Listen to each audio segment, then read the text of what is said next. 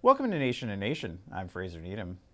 Prime Minister Justin Trudeau shuffled his cabinet in July, and this included adding a new Minister of Crown-Indigenous Relations. Anandasangaree replaces Mark Miller, who had held the post for 2 years.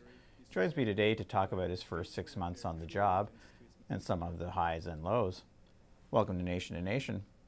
Yeah, and just sticking to the land and harvesting rights, now I know the legislation is quite broad, and from what we hear that, and I think it's true that the Métis Nation of Ontario in particular wants to work with the Ontario government to sort of expand its footprint, to include, resource royalty agreements, some say on lands. So we even just covered a story with a Métis person in Ontario that's now on traditional First Nations land, Crown land. So do you think the legislation maybe needs to be refined to say, maybe a bit more detailed to say some of the things that it doesn't mean?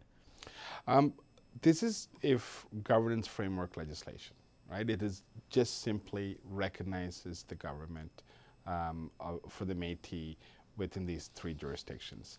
I think there are individual cases, and you're probably right in pointing out, for example, someone who is claiming land.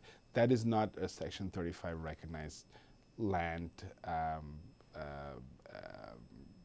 for the purpose of this act. That's an individual who is overextending what their rights may be.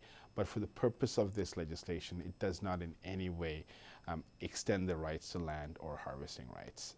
And I don't know how else I could be clear on this, because the legislation itself is very narrow in scope. So it talks about the governance of the Métis in these 3 jurisdictions, which is a UNDRIP principle that I think we're able to implement here.